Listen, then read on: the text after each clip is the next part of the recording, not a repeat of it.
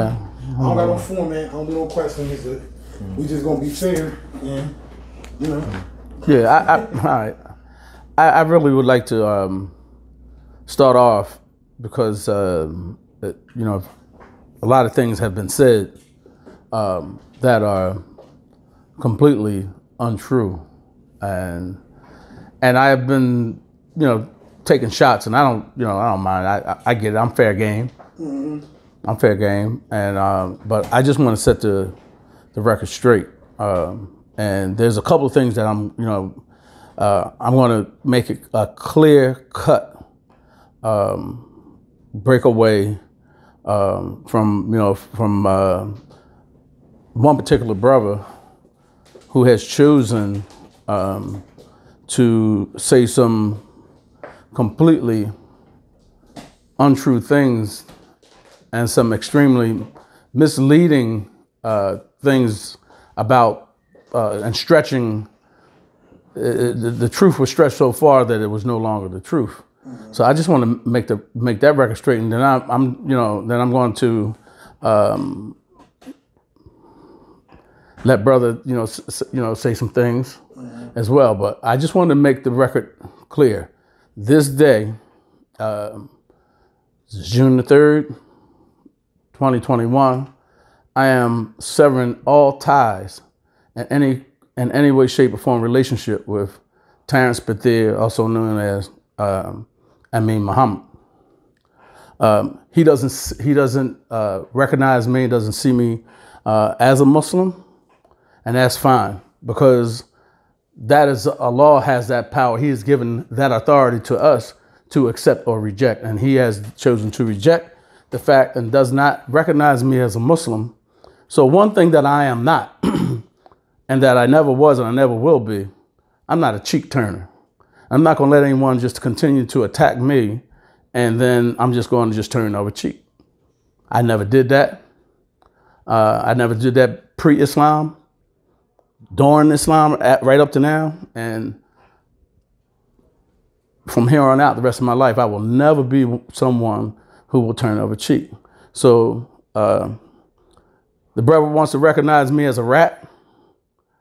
He allows other people to attack me, knowing that, you know, the things that are said are blatantly false, and he's okay with that. So that clearly shows that, you know, that he does not recognize me as a Muslim.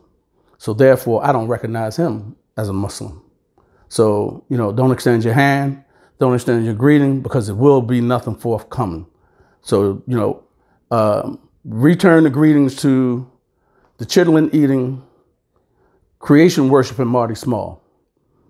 You greet him, you have more regard to him with regards to him. Someone who worships creation, someone is just a foul human being. And and you have the audacity to say that this guy has integrity. That's a disgrace. So anyway, I'm not going to give him any more of my time. I'm just going to move on away from that part. So I just want to make that clear. Those people who hate me, I hate them more. Those people who love me, I love them more. Those people who don't like me, I dislike them more. Those people who like me, I like them more. So I don't blindly have any allegiance to anyone, and I don't blindly like or love and associate with anyone. My eyes is wide open, because I know all human beings are fallible, including myself.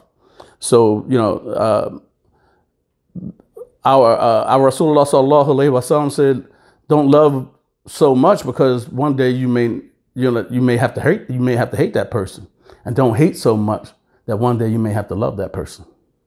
So at this point, I don't see any reciprocity, in any way, shape, or form. So I see what I see, and as I said, I see that he does not recognize me. And to be honest with you, it doesn't matter. I don't need his recognition. I don't need anyone's recognition, because they don't feed me. They weren't the ones that have decreed for me to be a part of creation. So they don't feed me and never will. And they had absolutely nothing to do with how I came here, and they will have nothing to do with how I leave here. So I know who is in control and has the power over all. So that's the way it is. But I just wanted one thing that he has harped on during one of his khutbahs at Masjid Muhammad is that, and I knew he was talking about me, and people who had a little bit of information also knew that he was talking about me. He said something that was extremely false, that I was attempting to take the masjid from him. First of all, I didn't know that it was his masjid. I thought it was the masjid. The masjid doesn't belong to a person. I know that there was an opportunity, and I was exposed to trying to help the community to have a Islamic center in the center of town to help the Muslims who did not have the ways or mean or feel comfortable going all the way over on Albany Avenue. And that was an opportunity, and I wanted us to be able to take advantage of it. But because of his hatred and his dislike for me, since I was the one who brought the idea, then of course he rejected it, not on merit, but on his hatred in his heart for me. I was not trying to take the masjid. I don't want that masjid or any masjid. That was not my intention. That was not in my heart. And I had the idea, or what Allah had blessed me to see, I freely and openly shared it with him and said, this is the potential that this has. But instead, he plotted from day one to undermine everything because it was not his idea. And it didn't matter to me, because you know what? I know what my intentions were. I'm getting reward for it. If it never came into fruition, I know, because I believe in Allah, and Allah rewards those who are sincere. And that was my intentions, was sincere. And I knew, and as I know right now, that I will be rewarded as though there was a masjid there or Islamic center there. I get the same reward, whether if it happened or not, because that was my intention. My intentions were pure. So, I got a question. So, because what I heard when that was going on back then was that the reason why, I'm not saying I heard that from him, so, right. But what I was told was the reason why that didn't go through was because the community would have had to give up the masjid in order to get the other building. That's not true. Originally, that was something that we had discussed, and I thought on the face of it, that part was still a good idea. But after really thinking about it and really being sincerely looking at it and seeing how other entities did not have to give up what they had, and they still were able to gain more, then that should have also applied to us. So then I rethought, I backed up, and I said, you know what? No, we're not gonna swap anything. We can keep Masjid Muhammad there, and we should still be able to have the Islamic Center at where the James Ushery Daycare Center was. We had an opportunity, and we still could have had both of them. But because of his interference and because of his hatred in his heart and animosity he has towards me, that he decided, told Marty Small, let the Boys and Girls Club have it. We don't want it. We don't want it. Even though, it wasn't his idea. It wasn't all about him. But like I said, I didn't want to be, I wanted to bring it to the forefront and then step back, because I didn't want any controversy about me. So I didn't want it to be about me. So I stepped off and said, you guys take it from here. And what he did was, he destroyed the whole idea and then turned and said that I was trying to take Masjid Muhammad. No, far from that. I just wanted something better for our community, an opportunity where we can service our community in many ways from that James Ushery Center. It had so much potential right in the center of our community. It had so much potential, and I was able to see it. But obviously, he couldn't see it because he's unable to see past his hatred for me. So then what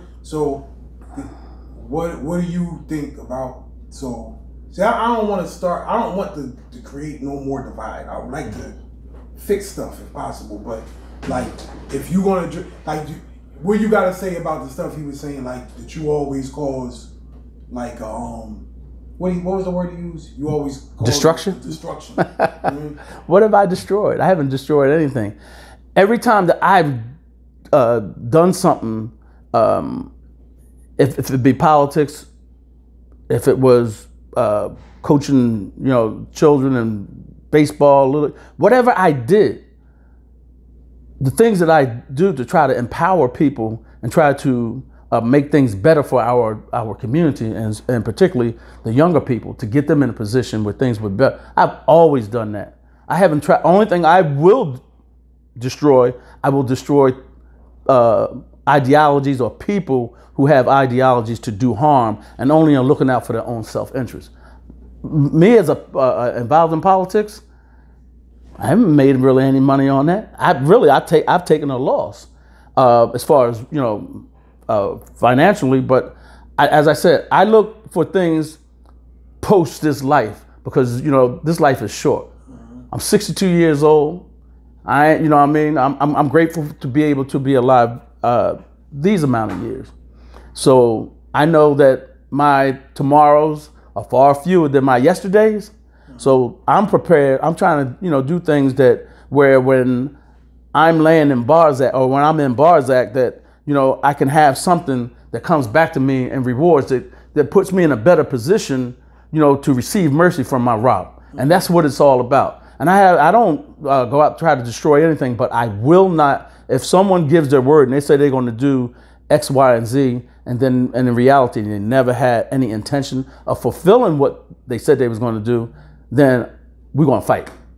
We're going to rumble. We're going to, if it's politics or whatever the whatever the platform is, we're going to fight over that because you came and you came into power under false promises and you never had any intention of fulfilling. You was only looking to fill your own pocket, and I have a problem with that.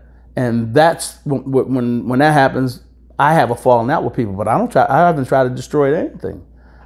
There's a lot of things that I have done, but I don't toot my own horn. I don't want to diminish anything. As I said, and I'm going to continue to say, I'm concerned about the afterlife. So whatever I did and whatever I do, I want it to be from my heart, and I don't want anyone. And I don't want to say, well, I did this, I did that. I don't want to do that because I know for a fact then that shows that you're not sincere and you diminish your reward. That not with the intention of tooting your horn, but what did you do? So that counters what the other side says about it. Let me say this: if the other side did something, then I would, I would say something. Mm-hmm. But they haven't done anything. I have done a lot of things, but I'm not going to say the things that I do because I don't want to diminish them. Mm-hmm. There are a lot of things that I have done. There's been a lot of people that I have helped, and I will continue to do. But I'm not going to name them because I think that's a sign of self-glorification and arrogance, and then that will diminish what I have coming from mercy and forgiveness from my Rob. So this is what I'm looking forward to. But what have I destroyed? I haven't destroyed anything. I tried my best to uplift. That's all I've ever done. My thing is that I never wanted to be an elected official because I know there's the traps of that. And I know that, you can do more on the outside of politics to, help people than from being on the other side of the table. Because when you become an elected official, you become constricted. There's, you have so many things that, you're tied down with things that you can't do, even though your intentions may be good.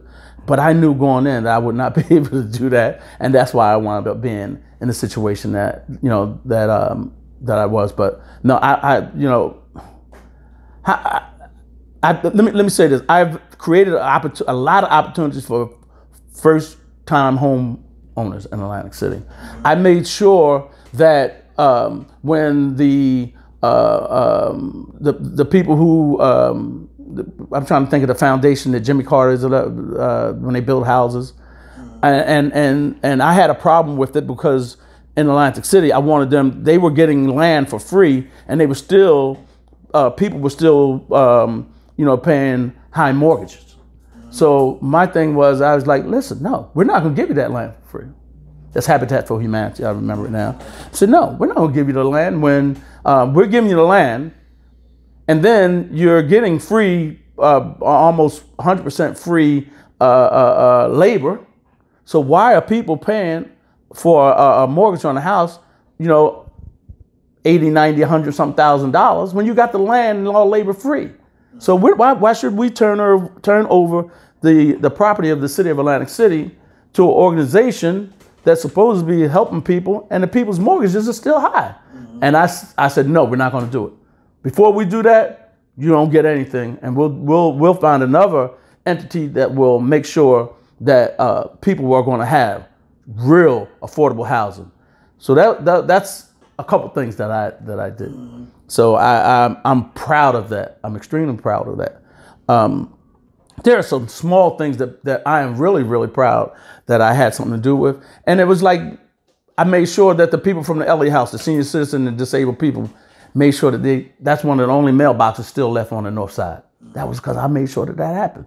So because that was important, because those poor people didn't have, to be able to have, have a mailbox right there, a convenience. I made sure to have. I'm extremely proud of that. That's small, but it's big. And I also was the one who made sure that the Atlantic City Hospital is where it is right now. And we made sure, we invested in that to make sure that that hospital stayed there, and we have a state-of-the-art, emergency and surgical where they have had the opportunity, unfortunately, to save a lot of young people's lives because of a serious gunshot victims. That was something that I made sure happened. There was a lot of controversy about it, and I stuck my hand out and I said, listen, we're going to have this Atlantic City Medical Center we're going to make sure that they invest into Atlantic City, and Atlantic City is going to invest in them, and that's how that hospital got there. I also made sure that the Soldiers' Home, that was that the people who wanted to tear it down, and the veterans said no, let's renovate and let's expand it a little bit and do it. I made sure that happened in a very short period of time.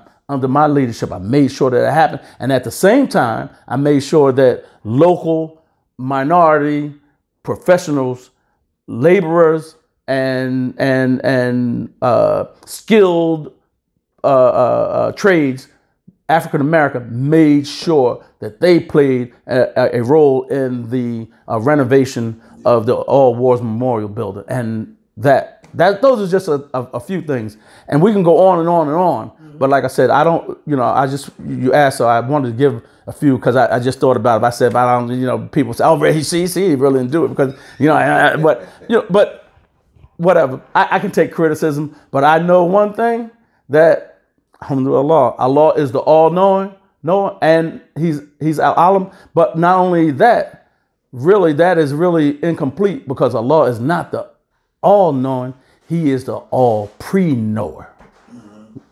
Because you can't be the creator of the heaven and the earth, and you find out at the time that your creation did something. So we know that Allah is the all pre-knower.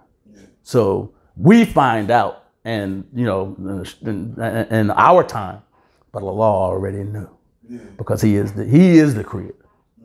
And so I'm gonna leave that at that, and I'm not gonna say anything more about that to diminish in any way, shape, or form. But I beg Allah to have mercy on me and give me some coolness during that time. I beg Allah for that, and I beg for that for all Muslims, and that for that as well, for them to also receive those rewards of mercy and forgiveness from our Rabb. Ameen. And so what then? So your beef, y'all, well, not your beef, but the beef that happened with you and the mayor, like how that all that happened? Well, let me give you the history of it. Marty Small is my junior by quite a few years. He was spent a lot of time with former mayor, the deceased mayor, Jim Whalen. And he thought he understood politics, but he really didn't understand politics because Jim Whalen didn't understand politics. One thing that I am proud of, that I have been blessed to have the opportunity to have some understanding and some knowledge of politics. And I interrelated with Marty and tried my best to be a mentor, a political mentor of his, to help him because I know that he had aspirations to run for office and one day go higher and higher and higher, and I helped him as much as I could, but he decided that he wanted to pull away. But my concern was that who he tied himself with, and I tried to warn him. So Marty calls me all these names. He calls me a rat and all this. But one thing he doesn't say, and he won't admit, but Allah, who subhanahu wa ta'ala, the all-knower, the all-pre-knower, knows that Marty was that close from being my cellmate. Not because I was wearing a wire and trying to do something to him, because if I wanted, I could have buried him. But that was not, that was not my thing. That's not what I wanted to do. I protected him, and I told him, because someone told me. See, you don't understand that things happen for a reason. The Lord put me in that position. I didn't understand why, but now one of the things was I was able to save a couple people. He was one of the ones who was saved because he was trying to get money illegally from the informant who set me up. But for whatever reason, the guy had a heart and came to me and said, "Listen, Marty Small keeps asking me for money. Bro, I don't want to hurt any more black people. Tell him to stop, because next time he comes, I'm going to have to turn him in because I don't know if he's working with these people or not." He says, "But I'm telling you, please tell him I went to Marty and I told him, don't you never, ever ask anybody for any money. If you want something, if you need something, ask me. I'll make sure that you get it." But he will never say that. And he doesn't have to say it because, like I said, Allah knows what happened. And I know what happened and what role I played in. So he can try to play like he's clean and he's never done anything wrong, never done anything wrong. But he does, him and others don't understand that basically there's two types of people in this world. And it's by Allah's decree. Some people get punished, some people get caught, some people get put in situations, and some people don't. That doesn't mean that they didn't do anything wrong. Okay? Yeah. So that's, so when Marty and I parted ways, Marty was involved with some people who did some very, very vicious things to some politically innocent people in my family. And that was Joe Jacobs and others. They did some very, very vicious things to my niece. It was to get back at me, but she was innocent of my politics. And they beheaded her as far as her opportunity to advance. Took her job away from her when she was only one day away from being permanent.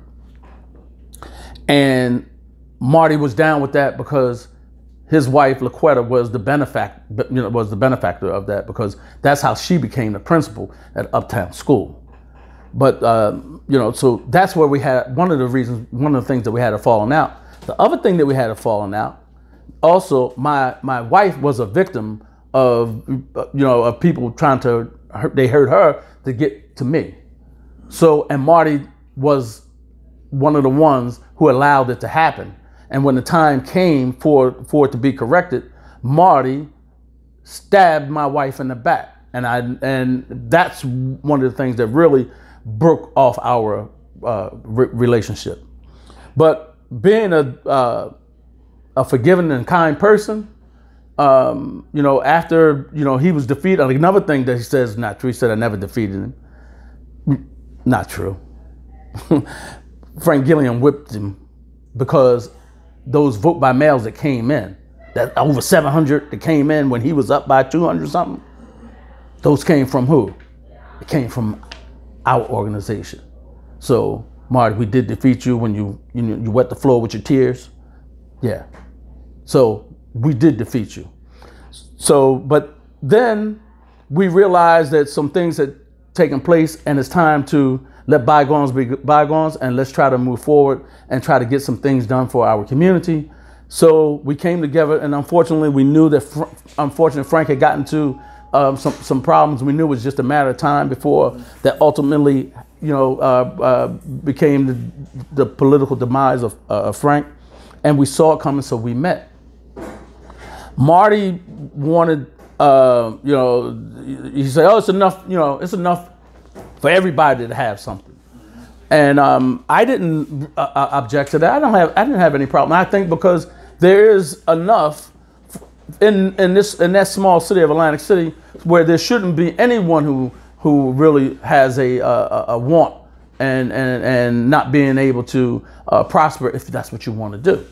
So he said, Joe Jacobs is my man. And I know that, Joe Jacobs is an evil person. And I know that Marty talks about me wanting to be a puppeteer, a puppet master.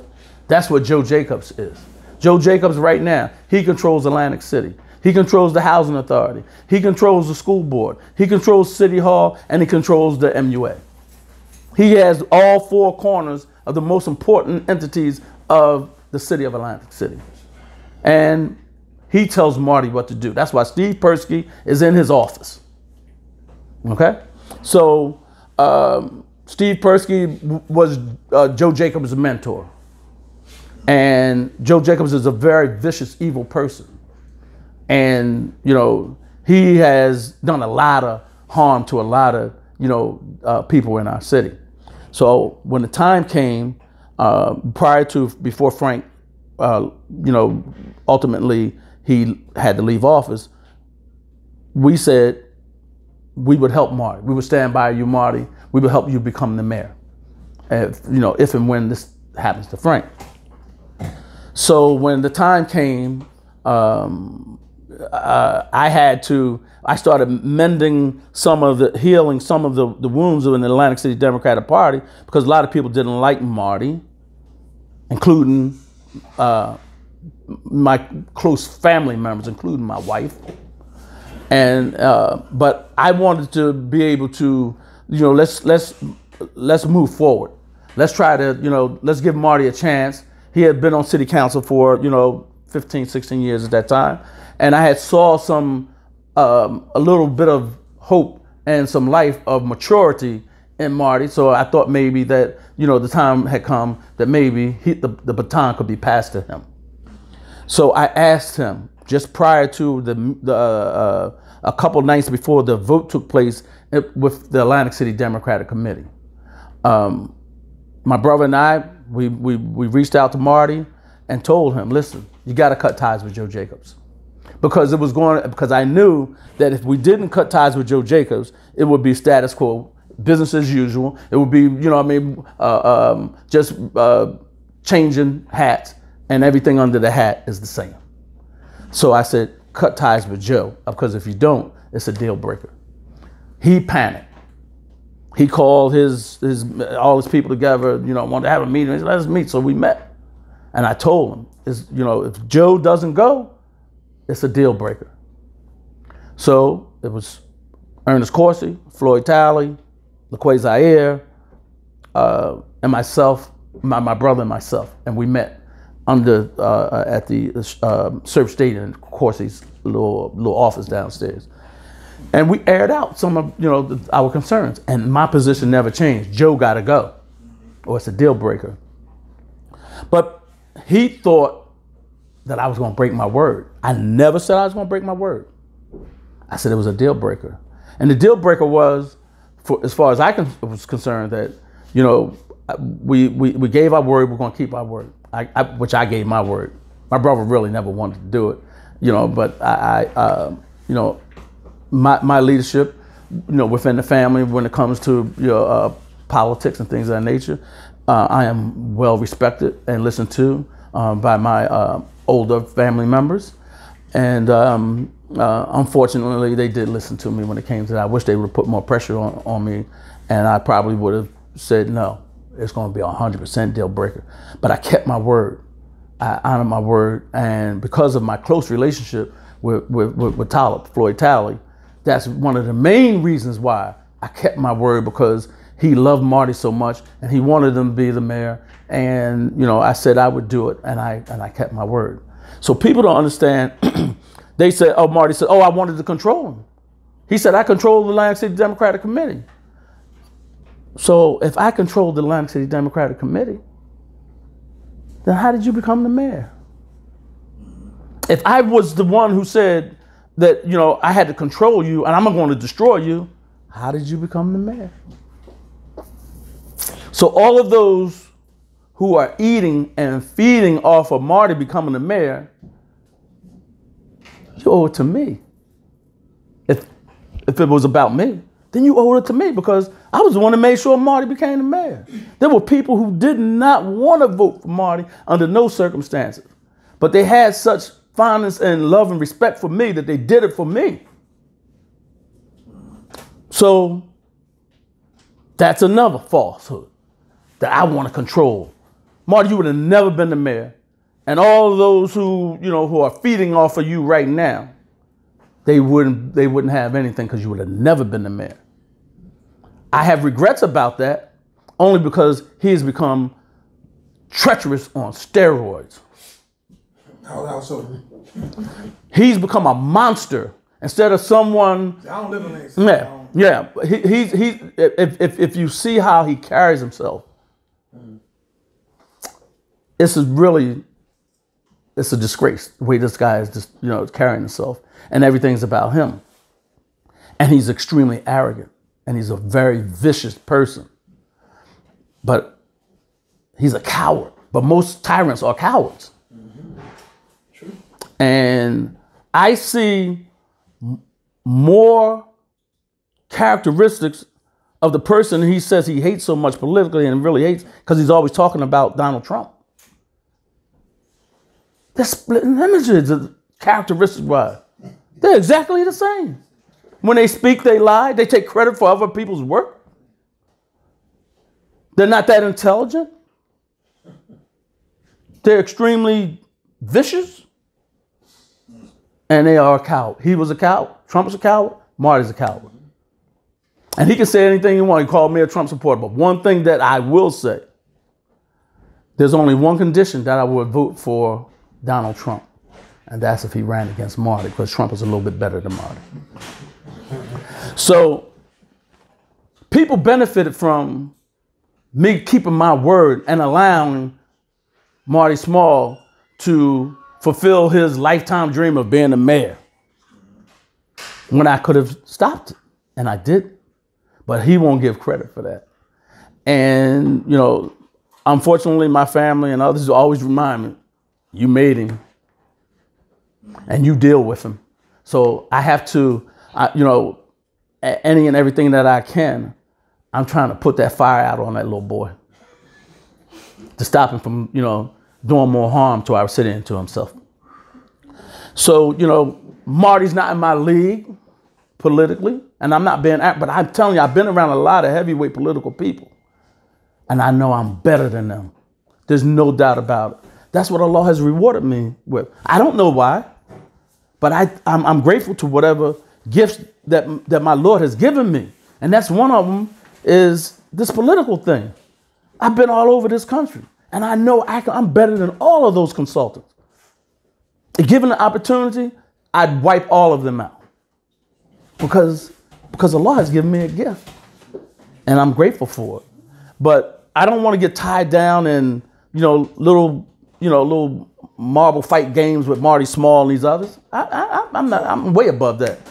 Here's the thing. Like I said, I don't live there. And just like when they was here, I told them the same thing. I don't live there. I don't vote there. I don't got nothing to do with nothing in Atlantic City other than I know all of y'all, right? Yeah. And I don't have no allegiance to one side or another, or just, I love all y'all. We all Muslim. Somebody call me, and I help. No problem. No big deal. But one of the things that, and if you want to talk about it, you talk about it. But this is the thing that always boggled me because I don't know. I never even had this conversation with you, but I don't know all the specifics or nothing. But every time when somebody calls you a rat, right? My thing always is, but you worked with them before. You know what I'm saying? So I don't know how that. That's the part that confused me about politics. I know sometimes that shit just go like that. Like maybe y'all be beefing, and next time you got to align with your enemies. And maybe that's just a political thing. I could never be a politician because I'm yeah, but I can get by that. I mean, come on, you call somebody name. But why they? My thing is, why they call you that? Because they think. Listen, they think that's going to hurt me. Mm-hmm. You know what I mean? They think that I'm going to tell everybody he's a rat. They think that that's going to diminish, my relationship with people. But little do they know, that made a stronger relationship with the people that who have a good relationship, who love me and I love them. Because they don't, they're not listening to that. You think because Marty Small and some other little people are calling me, a rat, a wire-wearing rat. But I don't owe an explanation to them. I don't, I could, no matter what I say, they're going to say, but it doesn't matter, So I'm not going to feed peanuts to these people, but they do it to try to diminish me, but they won't say. Like, for example, the night of the meeting, when we chose Marty Small to be the recommendation from the Atlantic City Democratic Committee, Marty was constant. Craig, we got the votes. I'm all right. I said, bro, I gave my word. He still thought because of that meeting that we had a couple nights ago that I was going to go back on my word, but I kept my word. I'm honored. I'm honorable. And I could have broke my word, and it still would have been honor because I knew that he wasn't going to do what was right. But I thought that maybe there would be some guardrails that would stop this guy. But now there aren't any guardrails. So, he begged me to help him get after he became the interim mayor, he begged me. I went to his office, and Bruce Weeks was there, and there was a police officer there, and Kashawn McKinley was there. And I told him, I said, Marty, you don't need the line to be Pam. You need the line to be Pam. You need the line to get, yeah, man, I was like, nah. And even after, and we worked together to stop to defeat the question. Because, and I worked with him. And I would do that even again if I would work with him if I knew it was going to be in the best interest and was going to make Atlantic City better. I would do that again. And I did work with him. I sat back for like 8 months, and people had offered me a significant amount of money to work with that, to change that form of government. And I didn't, because it's not about money.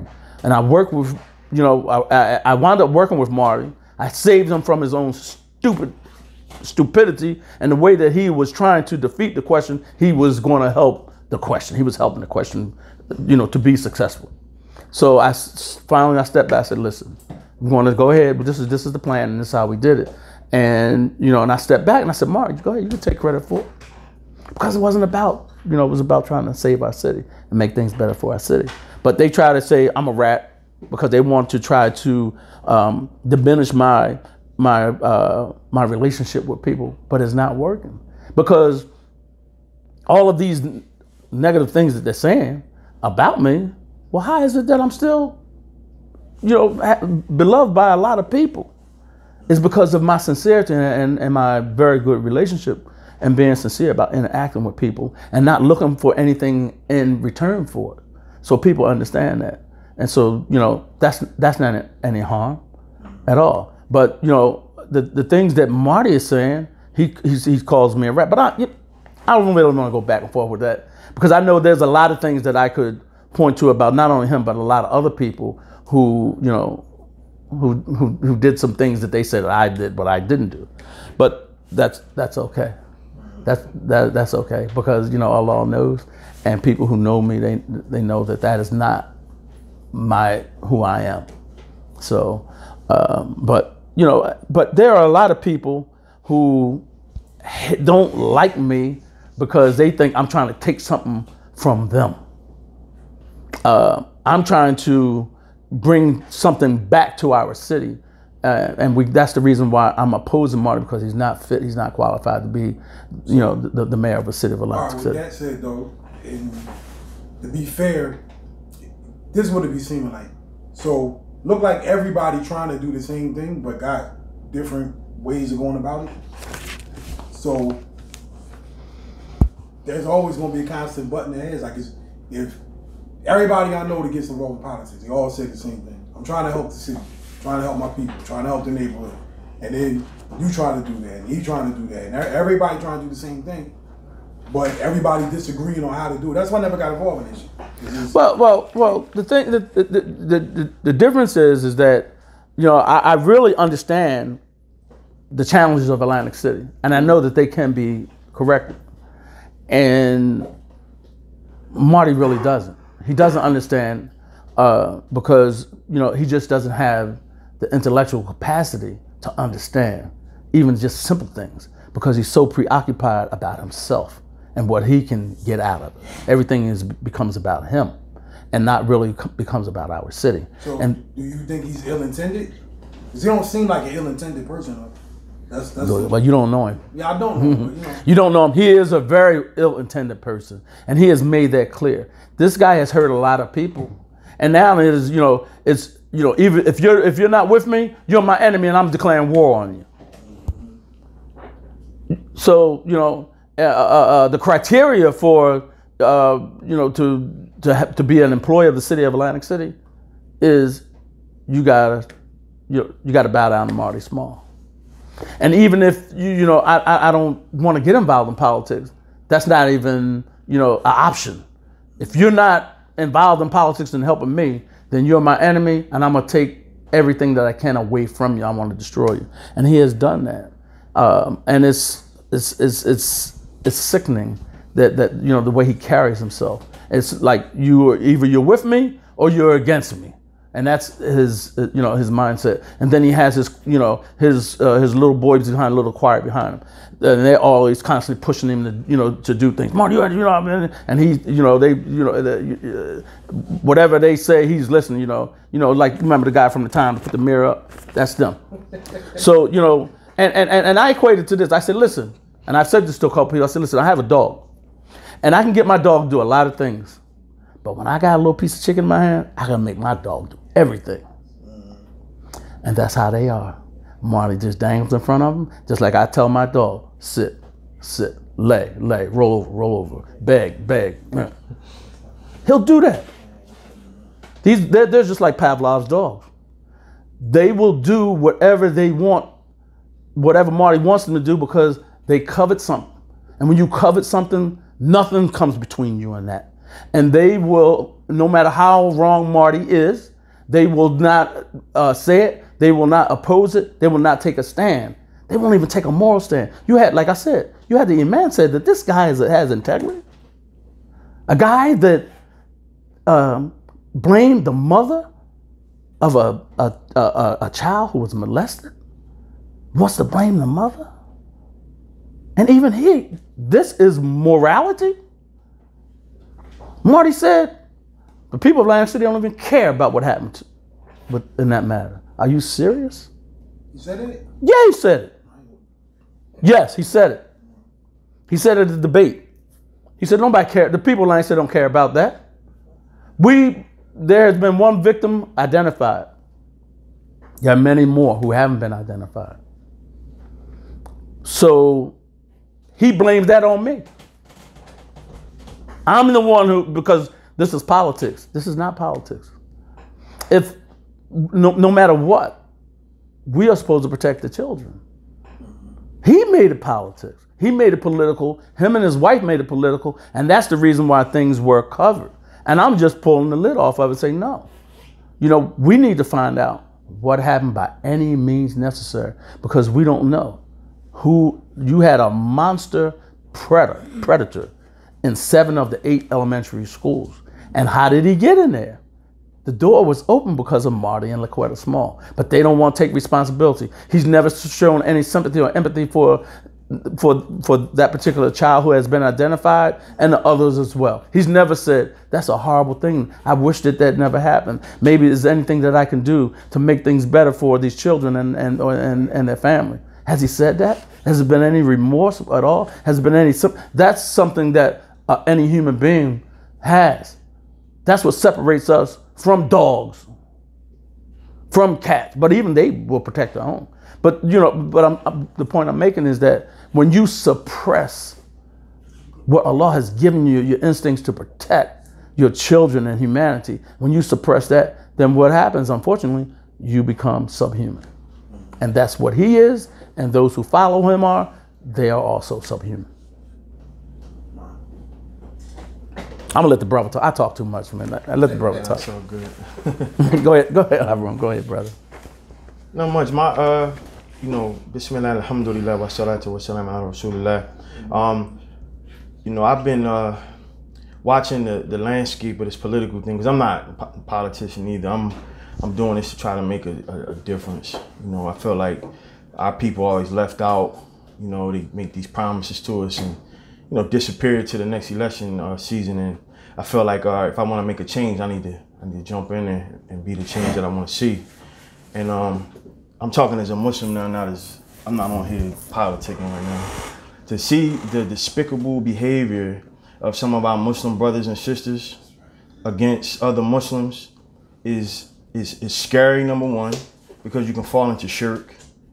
And number two, not that I need their votes or anything, but I've never imagined, or I've never seen that before I got into this, where Muslims side with non-Muslims over really in like anything, especially like politics.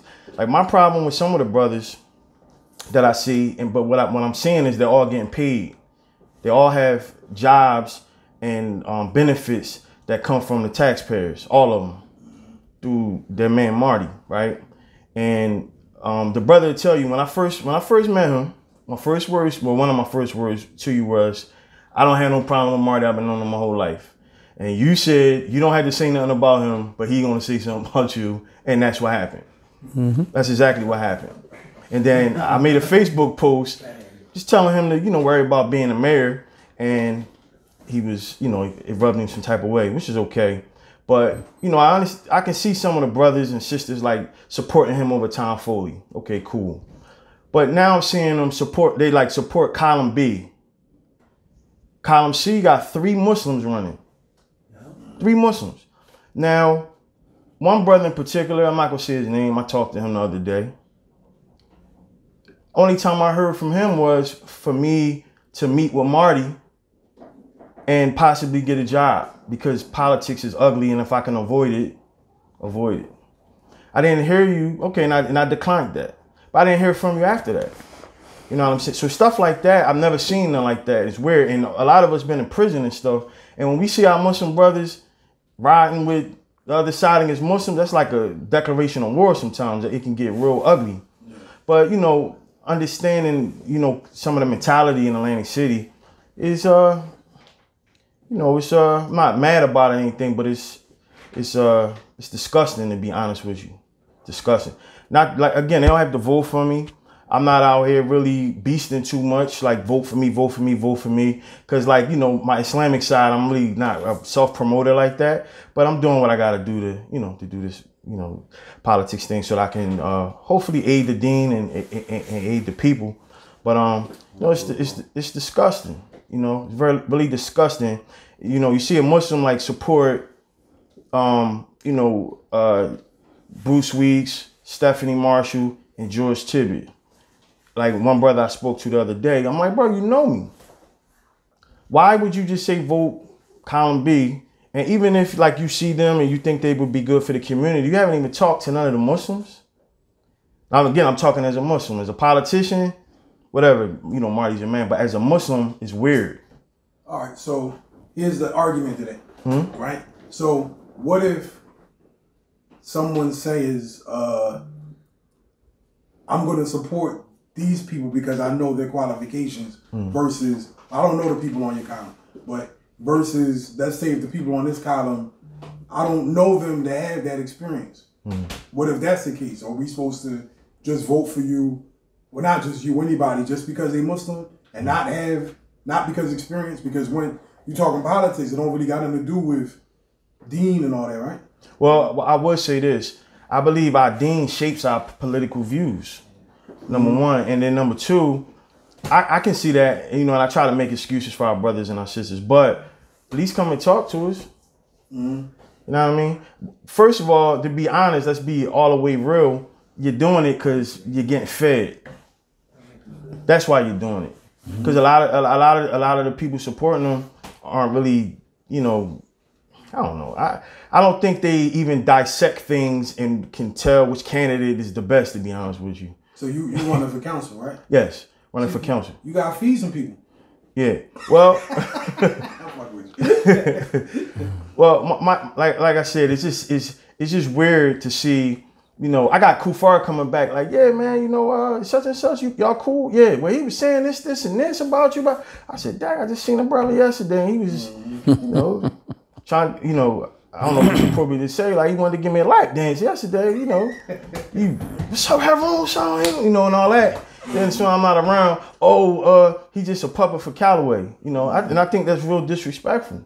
You know, and again, I'm a very honest person. When I first met him, I told him, you know, I heard this, and that. He said, man, you a grown man. I can't tell you what to do. You know, so every time I have conversations with people, number one, I defend them.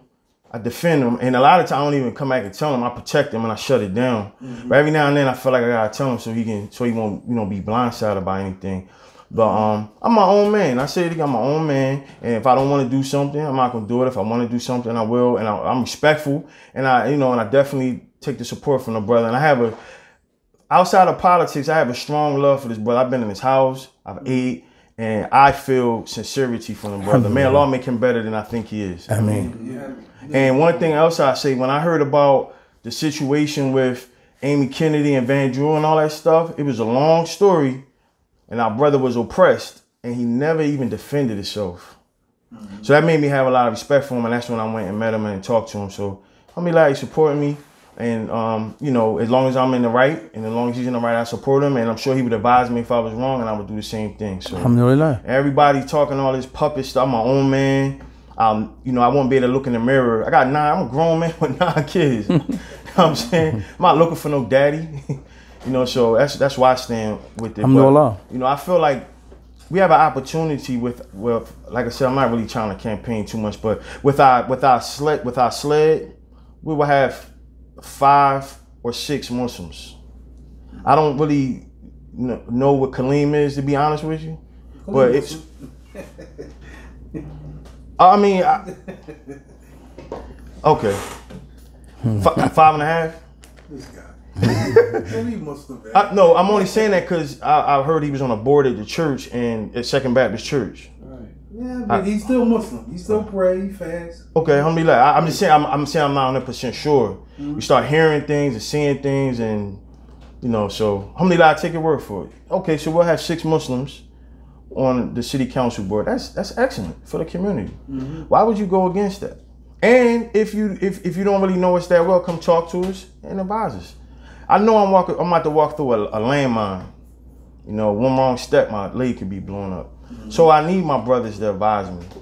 You know, alhamdulillah. I think some of the people that want to be leaders in our communities, they're not that smart, but they're always the smartest person in the room. There's nobody to advise them. I understand the importance of advice and counsel. Our Prophet sallallahu alaihi wasallam, I mean, he got revelation from Allah, and he still sought counsel from people. So, I'm looking forward to this path and getting advice from my brothers and trying to put something on my scale for the day of judgment. That's what this is all about. Alhamdulillah. Alhamdulillah. Well, if I could, like the brother said, when him and I met, and I just he came to me for advice. I would give him advice. He's came across to me as being sincere, and I told him I would help him in any way that I could, and I am. And there was no preconditions. There was nothing. I'm not. I think that's demeaning. Not think it is demeaning to say that he's my puppet. First of all, men don't puppet men, and men don't even attempt to puppet men. But that's their sound bite. That's their way of trying to diminish myself and diminish him. Because if a man allows another man to puppet him, then really he's not a man. But their thing is always name calling, trying to diminish someone's character, so they could make themselves above them. But I don't want to control anyone. One thing that I would, if he's doing something that's incorrect, I would advise him, don't do that. Don't do it another way to try to make it conform into what is right and what is best. And I would do that, but I wouldn't say, well, if you don't do it my way, then I'm cutting ties. But if he's doing what is right, he's doing an honorable thing, then he's got my 100% support. And if he doesn't do something that's right, I would admonish him and try to show him to do it correct and make better decisions. And I think that he would do that not because I said so, but it's in his best interest as a person, as someone who believes in the law, and then he would do that. But I'm not looking to control anyone. That's not what it is. But people want that to say that because that's that's the thing that really takes away from what they're all about. So people try to deflect what the things that they're doing, so everybody look at somebody else while they are doing really demeaning things. But I want to say this, if I could digress, because I have to say this, and I want to get back to it, because as I said, it's not about politics. This is about humanity. This is about us being human beings, and it's back to what happened to these children. And people are saying, why are you saying these things? They think that I'm, Marty's telling people and his followers are saying, oh, this is all politics. It's not politics. It's not politics. I got it right here. The question that needs to be asked, if you ever have an opportunity to ask Marty or anyone who listens to this, ask Marty Small this. Did John Doe number 1, was he ever in your house? Just ask that. And the other question is, LaQuetta Small said she had a conversation. These are not my words, it's in the report. She had a conversation with the child's mother. And she said, I don't think the mother knows that her son is sharing a bed with the monster. So if you didn't think that she knew, why didn't you tell her? Why didn't you tell her the horrible thing that was going on? And the other question is, how did you know they shared the bed? And when you found out about it, what did you do? Because in these reports, it talked about inappropriate behavior. Is molesting children inappropriate? That's all it is inappropriate behavior. Destroying and murdering a child's future, that's all it is. She was talking about transportation slips. This child was being raped. And other children were. And she was talking about inappropriate behavior. And the mother didn't know. So now we're talking about a mother, even more than most fathers. A mother, that's what separates a mother from a father. A mother is very, very, very, very instinctively a mother to all children. And she would see her child in every other child. And she would want to make sure that every other child had the same level of protection and love that she gave her children. So what did she do? she suppressed her motherly instincts that Allah had given her, and she put her own personal gain and her husband's above what was more important, and that was to protect a child's life. See, that report's from the case? This report that I have right here is their lawsuit, but there's a 95-page report from the FBI where it gives detailed information about what happened. The FBI, people need to understand something, right? Because Marty is making this big misinformation and people are buying it because they really want to. But people understand who know a little bit about, have a little bit of knowledge about the federal government and the state government. They know that the federal government can only prosecute federal crimes. Can they help state with investigations? And they do? Yes, but they don't charge them, whoever those who have violated the law, they don't charge them with federal crimes if it was a state crime.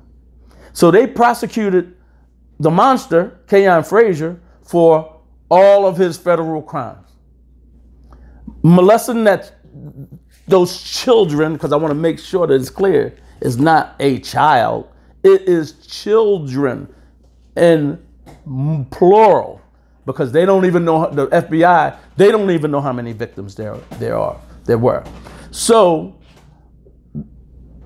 they prosecuted what was in their jurisdiction.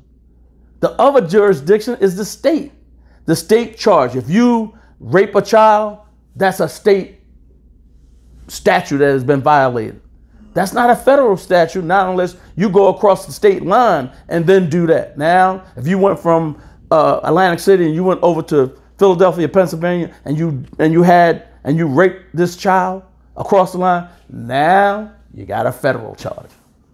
Okay? So the major crimes that took place with raping the child, having group sex and all these things, those are state charges. And he hasn't been charged with that. And I know why. And I'm trying to tell people why. And the reason why he hasn't been charged with that, because it would be the noose around Murphy's neck and Marty and LaQuetta Small's neck, because they're all tied together. Because there were two state entities that this monster worked for, and both of them were under Murphy's authority. That's the Department of Education, which is one of his highest cabinet positions, and the other one is the Department of Child and Protection of Permanency, and that was formerly known as DIFAS, where Murphy signed his paycheck when he was arrested at his place where he lived also when he also lived at Marty's house as well. He was an employee of the state of New Jersey, and Phil Murphy signed his check. So Murphy is going to protect himself. And so therefore he's got to protect Marty, because if Marty and LaQuetta goes down, then he's going down. So they haven't charged him. Another reason why, and I really feel strongly about this, the reason why the federal government, the FBI came into it, because they didn't trust Damon Tyner. Because they knew he was tainted with conflict because of his political ties. So originally, when he was arrested, the feds were going to just let the state take the case, because they know they had enough crimes that this guy had committed that could put his lights out for the rest of his life. He would never get out of prison. But they found out that they were playing political footsies, and the feds came in and said, nope, we're taking this case. And when they charged him with all the federal violations, and now what has not happened, the state hasn't done a damn thing. Because this guy is 28 years old, he's facing 15 to 30. He's going to probably get somewhere in the middle of that. He'll get out as still a young man, probably in his late 40s.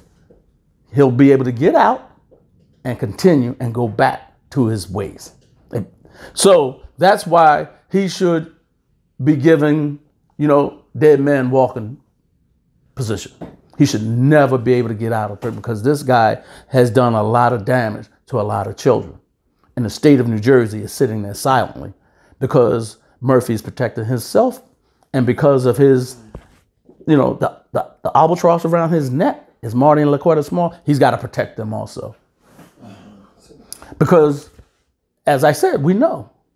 And then what Keon Frazier is going to tell. How did this guy come from North, automatically just gets a job in Atlantic City School District? How? You know how clannish we are in Atlantic City? How did it happen? How did that door open for him? And then at the same time, he was raping our children. And then the Department of Child and Protective Permanence, diapers, they hired him. They hired him after LaQuetta said inappropriate behavior. So how did that happen, bro? You don't get a job in the state, in the city, first of all, we understand that. And you also don't get a job in the state now unless somebody's got to open that door for you. So I say this, the children in the state of New Jersey are not safe under Phil Murphy because he didn't protect the children, and he still has it. There's no doubt about it, in the city of Atlantic City, there's not one child safe in the schools because they never found out how this happened. They never investigated. They didn't give not one bit of help for that child or his family. They haven't done anything as we speak right now to give any aid and comfort to that child whose life has been so damaged. They haven't done anything for his siblings and his mother to help them. You know what they did? You know what Marty Small and LaQuetta Small and his minion of dogs did? They harassed that woman and the children, and they had to leave the city because they wanted to protect Marty, and they put their arms around Marty and LaQuetta. No, you should put your arms around these children and that mother and the rest of these children and find out maybe it might be some of their children or grandchildren, nieces and nephews that maybe Keon Frazier had his way with. But they don't care about that. They only care about that piece of chicken that I described, that Marty's dangling over them. And that's why they're subhuman. They have no morals. They have no integrity. They have no principles. These people are horrible. They're worse than Marty because they cover for what Marty did.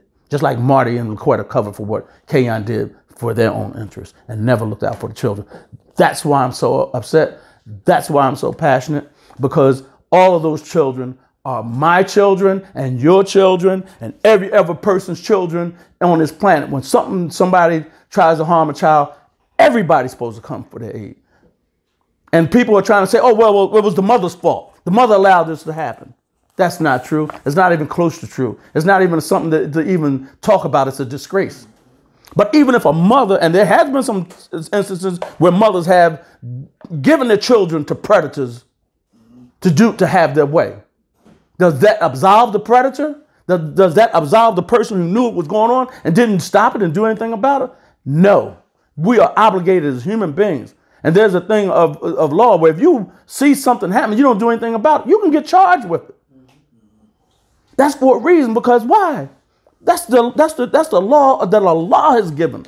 We have no choice. We must protect our children.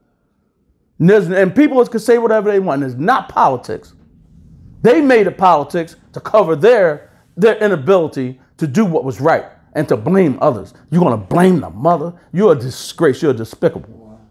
That's what Marty. That's why I'm so passionate about how I feel about him and others, because now you see how low they have got. They have went to protect their piece of chicken in Marty's hand. They're a disgrace.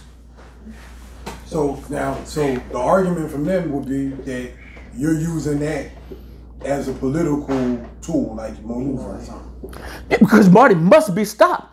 You can't let this guy ascend or stay in a position of power and authority when he had let him and his wife let children have their lives and their innocent murdered. They must be stopped. You can't let these people stay in a position of power and authority when you see that they don't even protect children. That's what disqualifies them, not only from being the mayor and the superintendent of the school, it disqualifies you from being a human being. You're nothing. If you don't protect the innocence of the child, you're absolutely nothing. And that's my position. And I'm going to stand on it because that's morally right, and we know it. You know, there's something Allah doesn't even have to tell us. You know it because He put it in us. He put that inside of us. And anybody that doesn't, it feels otherwise, they are suppressing what Allah has given them. And that's what Marty and those who want that piece of chicken in his hand, that's what they have done. They're suppressing what Allah has given them because they covet that piece of chicken. And they don't understand that if that piece of chicken is decreed for you to get, you're going to get it. No matter how high you put it up for that dog to jump up and get it, if it's decreed for him to get it, he's going to get it. And if it's not decreed to get it, and no matter how close you get it to him, he ain't getting it. Because Allah said that was his decree. He's not getting it. So who do we believe? Who do we believe? We say we believe in Allah. And we believe in his decree. And that's irresistible. And it's impossible to overcome. So do we believe in Allah? Or do we think that that piece of chicken, that Marty can determine if you get it or not? So they have determined that Marty's the one who is. But that's why I say you got to be careful. We as Muslims, we have guardrails. And you got to be careful not to go past those guardrails, because when you go past those guardrails, now you're in shirk land. Allah put those guardrails there to protect us from our own, from the shaitan that is in us. But if you tear those guardrails down, you're done. You're finished as a human being, and you're gonna have to answer for that.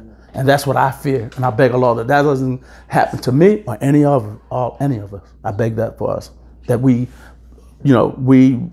accept the protection that Allah has given us, and I beg for that for all of us. I mean, if I could go back to something too earlier, if the brother's Muslim, I don't want to say he's not Muslim, but sometimes Islamically you can commit shirk with your belief system or with your actions, and sometimes when when we see our brothers going to church, I mean not just him, but just Muslims in general. We got Muslims who go with their mother to church on Mother's Day, stuff like that. You see certain stuff from them, it kind of puts doubt in us. So I don't want to be irresponsible, put that out there about the brother, but there's some things that I've seen and heard that made me say that. But if he's not, may Allah forgive me.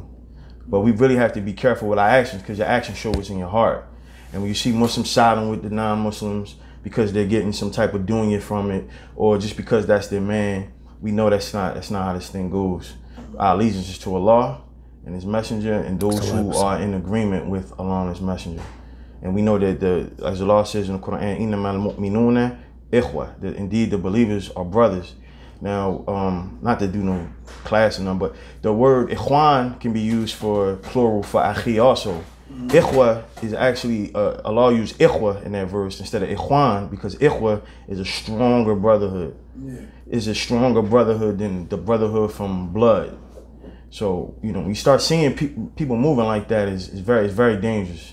I mean, Allah protect us from that. I mean, and if I could say one thing in closing, and I would be remiss if I didn't, and that is about the Muslim holidays that was established about 17 years ago. Yeah, alhamdulillah. But people try to give me credit for it, and I don't take credit for it, because it wasn't, I supported it, but the people who really did this, the movement was led by my deceased brother Rahimahullah, Sister Najla. They were at the forefront, and they were the ones who brought the Muslims together, who was on that school board, and they brought them all together when there was a lot less Muslims than there are now. But after my fall from leadership, from the political leadership, and I went to prison, and some of the other people in my family also went, and when we lost control of the school board, and when those non-Muslims came back under the leadership and following of Marty and his group, and that Joe Jacobs thing, what happened immediately? They took the Muslim holidays away. And now today, go ahead. That's one thing Amin will always give you credit for it, though. But that's the only thing that, I'll be honest with you, because back when all that stuff was going on, way before whatever happened 2-3 years ago, right? Going back 2012, I was probably the main one in the masjid telling him, like, yo, you need to hire Brother Farouk. This is when he first came home, right? I said, why don't you make Brother Farouk the president of the masjid? And then he was like, you think so? You think so? I said, yeah, I really think so. He can help a lot. Like, you need help. And he was actually considering, and I don't know what happened. And later on, that's when this whole theory about he's trying to take the man's team. I said, I don't think he's trying to take the man's team. You know what I'm saying? But the thing for me, and for me personally, because I don't do this to cause no division, right? But you know the hadith of the Prophet when he actually talks about how if you know there's division between two brothers, that's when it's permissible for you to tell a lie. You go tell one, yo man, Amin says really nice things about you, and then you go back to Amin, yo, you know, Farouk says really, and then in hopes that you get some reconciliation. I mean, that ain't what this is, but at the same time, that's what I always want. At the end of the day, because no matter what happened, and what I mean, times he was leading the Salat of the Masjid during Ramadan, and you know, anytime I see some division, it's always I hear somebody say, oh, Farouk's like this, or the other side, I'll be somewhere, they're like, oh man, you deal with that Amin, got it. And I'm like, yo, like, we can get a lot more done together. However, I do know how hard it is to work with strong personalities, whether his or yours. I mean, I ain't never had no issue working with you, but if somebody else had it, I can understand it. So I don't really personally know Marty like that. I mean, he cool with me, but I don't live in Atlantic City, but my issue amongst us, just the Muslims, the black Muslims in particular, I hope that, you know, we are able at some point to get all that straightened out. And it don't be. But we have it. I think we have the potential is clearly there. You know, we should have the halal food in the school system. We should have our holidays that we had before. But people need to know there was, you know, and like I said, I'm not going to take, you know, credit for things that I didn't do, but I did support what my brother and Nazla did. And I always tried to be in the background because I was on city council and they were on the school board. And yes, from the back, I was pushing, try to make that happen. But as I said, the people that Muslims are embracing, meaning I'm talking about Marty, he was the one who was with the leadership of the Atlantic City School District. That immediately when we left, they took the holidays away, and there's a lot more Muslims in 2021 than there was in 2005. You know what I mean? So I'm sorry, they're gone now. We don't have any. No.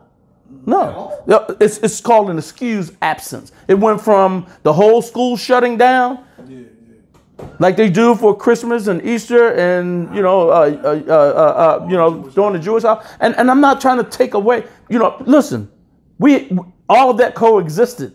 We had our holidays. They included the Muslim holidays, and then immediately after we left, they took the Muslim holidays away because they really never wanted it to be. But now all of a sudden, like I said, how the hell is the Muslims embracing and hugging Marty Small when he was the one, and his whole group was the one that made sure we didn't have any Islamic holidays within our school, and we still don't have it, and we still don't have halal food in our schools. So how does that be? So why are we embracing someone who has done negative things to take away from what was established, and then they took it away, and we are wrapping our arms around people who have harmed the Muslim community? So that's what it is. That's the unfortunate, but that's the reality. So Muslims, if you want to hug Marty, if that's what you want to do, you're going to do it knowing that he has done some foul things to the Muslim community. So you then make sure, I'm going to make sure when you do it, your eyes are wide open. You're not going to be able to say you didn't know. Now you know. He did some foul things to the Muslims in our community. He didn't open up his mouth when they took those holidays away. Why? Because his wife was feeding. She was coming up. He had a nice salary with the school board at that time. Didn't say anything. But now all of a sudden, Marty Small, Ramadan Mubarak, Salaam Alaikum. What? Are you serious? This is the one who conspired with the people who had problems with Muslims having a holiday. So this is not What I'm saying, this is back. We went from a holiday, days off, to our children, oh, you know, little Muhammad, he can have an excused absence. Yeah, you can go ahead. But, you know, Christmas, Easter, Yom Kippur, Wow. they can have it. And they should have it. Yeah, yeah, sure. And we should have it also. But be wise. So when you politically get involved in politics and you start supporting, be careful who you wrap your arms around. Because you might be wrapping your arms around, you know, a snake that will bite you. Fair enough. That's the reality. Okie dokie. Thank you, bro. No, thank you. Appreciate it. It's only fair. You know what I mean? Alhamdulillah. I don't take no side. Alhamdulillah.